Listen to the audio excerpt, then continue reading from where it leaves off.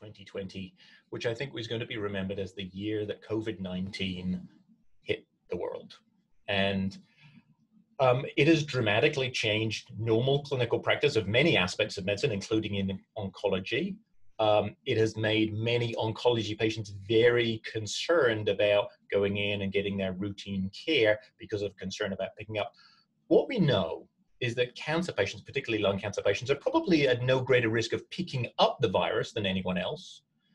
But if they were to catch the virus, if they already have a compromised immune system or a pro-inflammatory environment or compromised lung function, that they might do worse. Now, that is a broad brushstroke, and maybe individuals who have a non-smoking related cancer or who have great respiratory function might be at no greater risk than anyone else. We just don't know, and we're still figuring this out.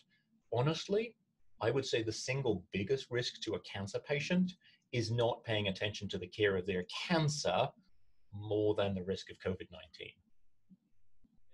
The specter of COVID-19 first really emerged maybe in about March 2020.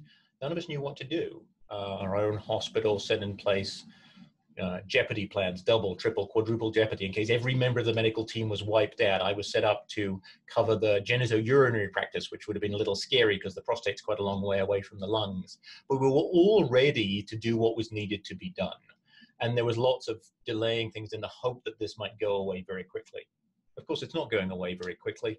And what I can tell you is my impression is people have allowed their fear of COVID-19 perhaps to present a little later with their cancer, not go into the hospital for management of their symptoms.